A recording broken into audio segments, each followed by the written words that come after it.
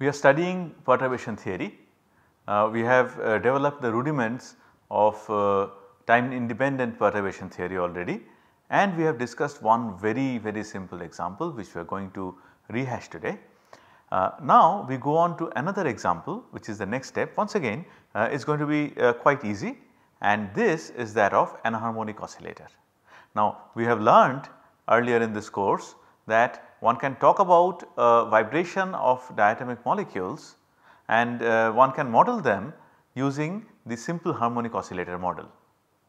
And we know that we can solve Schrodinger equation exactly for this kind of system, simple harmonic oscillator, and we know what the solutions are. We are going to revise once again today, but then we also understand that this simple harmonic oscillator with parabolic potential cannot really be the complete picture, because if you think of interaction of two atoms, we are talking about diatomic molecules, and if you want to plot their potential energy, we very well know what it is going to be. When the two atoms are very far away from each other, the interaction energy is 0.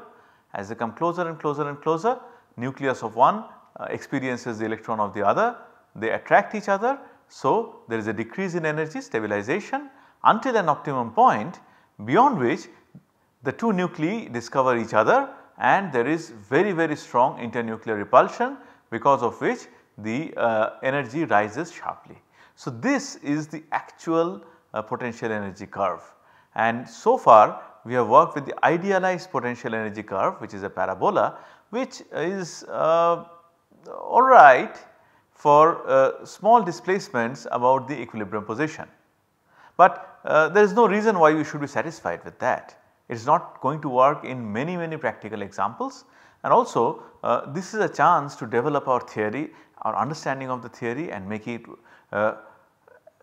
adaptable to more complicated problems. So, that is the scope of discussing application of perturbation theory in describing an anharmonic oscillator. An anharmonic oscillator means one that is not actually parabolic, rather for longer distances it curves downwards and goes to 0 asymptotically, right. But before that, let us once again remind ourselves what we have learnt about perturbation theory. We have learned that you always start with a system for which Schrodinger equation can be solved exactly. In the case we are going to discuss today, that system is going to be harmonic oscillator. This is an unperturbed system, and the Hamiltonian of the unperturbed system is called the 0th order perturbation.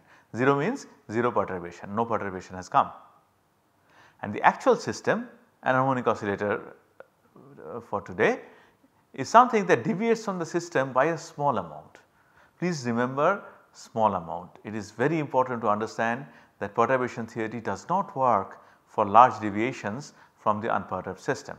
So, this perturbed system that we are trying to build a description of should deviate from the unperturbed system only by a very small amount. Then we can write the Hamiltonian of the perturbed system as the 0th order Hamiltonian plus a first order perturbation term.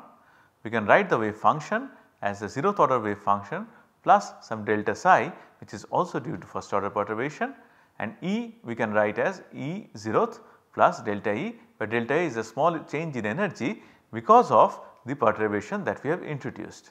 Now here we write 1 because we could have or in some cases you have to talk about h second, h third, so on and so forth. Second order, third order perturbation might be required.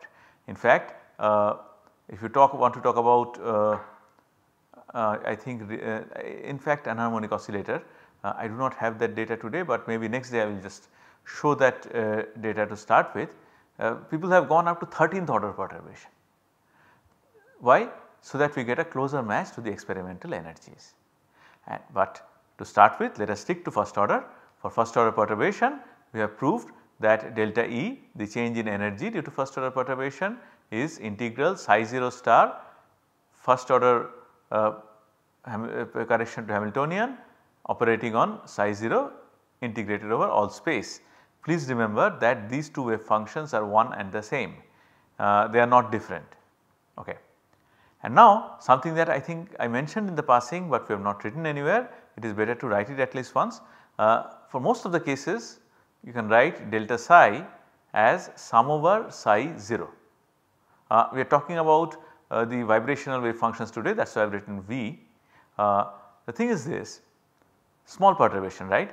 So, whatever wave function you generate is different from the original wave function by a very small amount.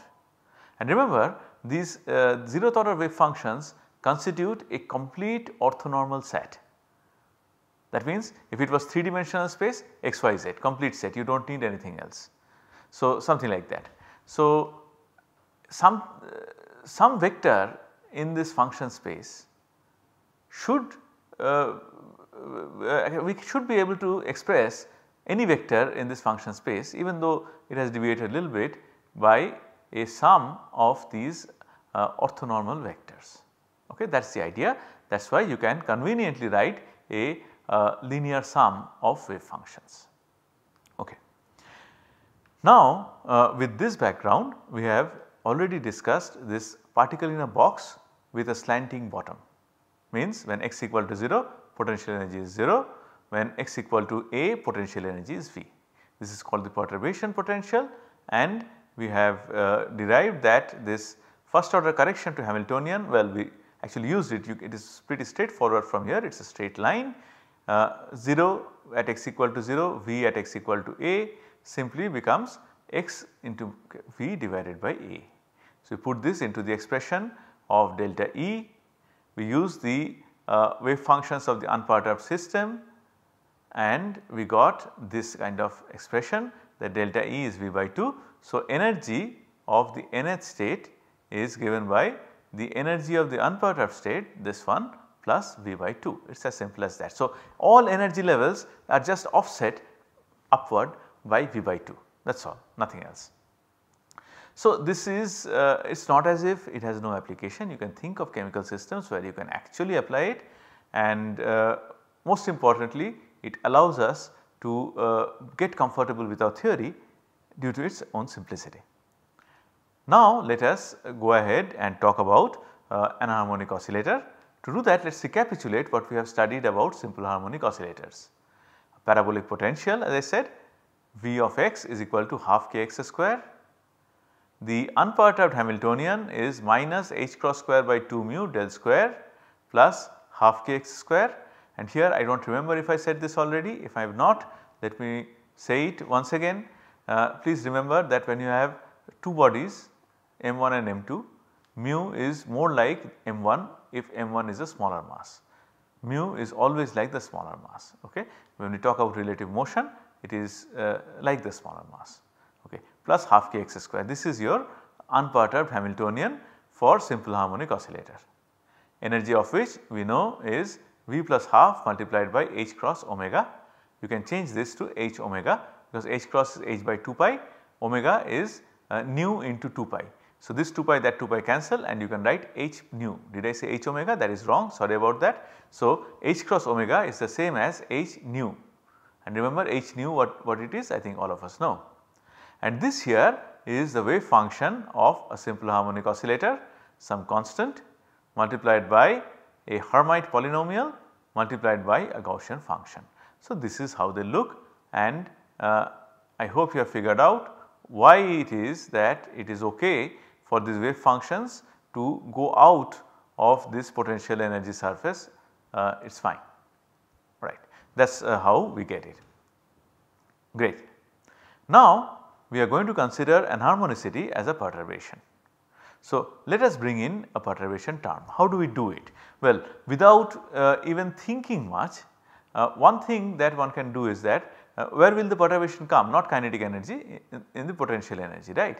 So, potential energy already is a polynomial of second order, and it is usually possible to express this kind of quantities as a polynomial of whatever order we want. It is just that the coefficients of higher order terms in the polynomial keep on decreasing, otherwise it will be a divergent problem. So, the next term in the polynomial, next term after x square will be something into x cube. I might as well have written c into x cube or something like that. I am using gamma by 6 because once again this has been solved, results are known, gamma by 6 is something that gives us nice results, and this is the convention that is followed in the books anyway. Okay. So, first order perturbation to Hamiltonian is gamma by 6 x cube, let us say.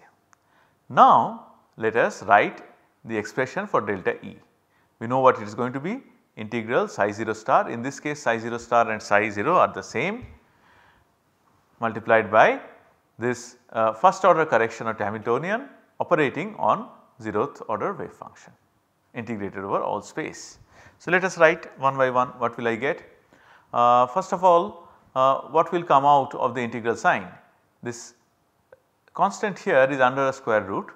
So, from this psi 0th star which is the same as psi 0th, we will get 1 square root of something term, and from 0th order psi the second one we will get another one. So, first constant that comes out of the integral sign is alpha by pi to the power half multiplied by 1 by 2 to the power v factorial v. Do we have to remember this? For God's sake, no, please do not remember things that are not so easy to understand. If required, you can always look up a book, or if it is a matter of an examination, we can always provide the values.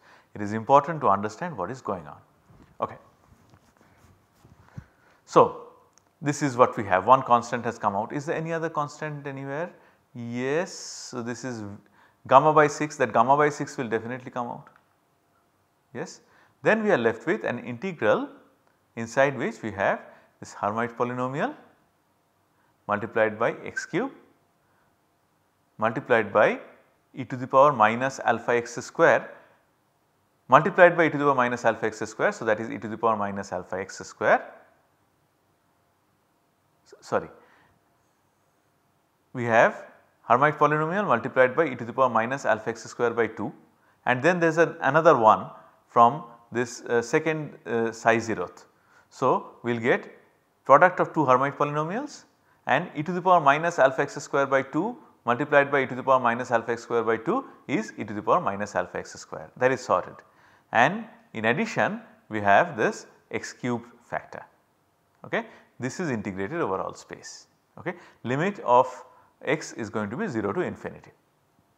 So, let us see Hermite polynomial multiplied by x cube multiplied by another Hermite polynomial, the same Hermite polynomial once again multiplied by e to the power minus alpha x square dx. This is delta E. What is the expression for this delta E? You can find it out by putting in the different Hermite polynomial expressions and seeing what you get. At least now I am not going to even do that. We are going to remember some property of the vibrational wave functions of quantum harmonic oscillator. If you remember, these are the expressions that we had obtained when we discussed harmonic oscillator. If you are a little rusty by now on harmonic oscillators, I strongly advise that you go back and see those lectures and go through those notes and refresh your memory.